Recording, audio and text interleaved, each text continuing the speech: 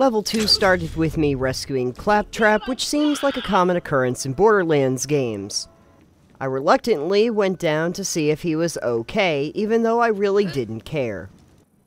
I revived him in the most lethargic way possible, but my efforts were finally rewarded with a character I was happy to see, Lilith, now commander of the Crimson Raiders.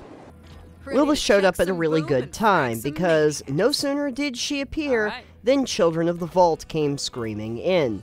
And it was around this time I realized that, oh, I got a shotgun after that last battle. Maybe I should try it out. And hey, I even have grenades. Everything was coming up Moe's, but oh, then I realized I have yet another thing in my arsenal, my action skill. And so, I climbed into my giant mech. This was a very good choice for me.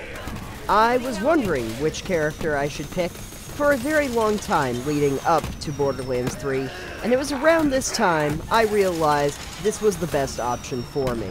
I can fire grenades, and I have a minigun. What more could I have really asked for?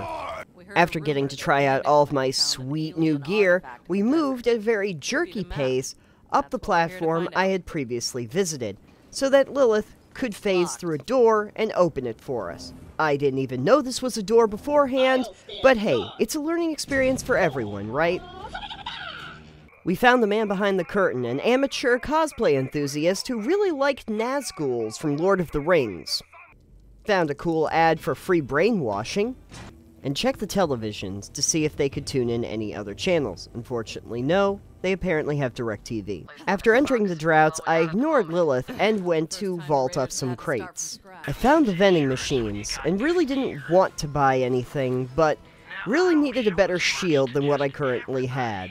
So, okay, I bought a thing. Okay, I bought 2 things. Okay, I can stop whenever I want.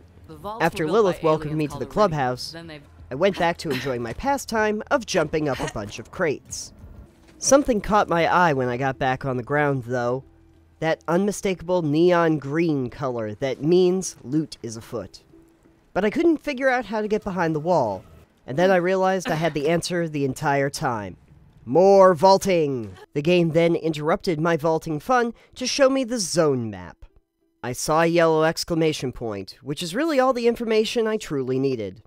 On my way to said question mark, I saw my Uncle Frank, reenacting a Wile E. Coyote cartoon. It's so hard to find good work these days.